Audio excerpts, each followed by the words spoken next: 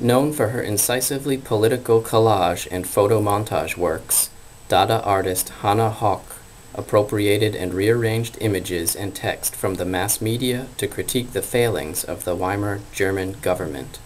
Höch drew inspiration from the collage work of Pablo Picasso and fellow Dada exponent Kurt Schwitters, and her own compositions share with those artists a similarly dynamic and layered style. Höch preferred metaphoric imagery to the more direct, text-based, confrontational approach of her contemporary John Heartfield, whose work she found tendentious.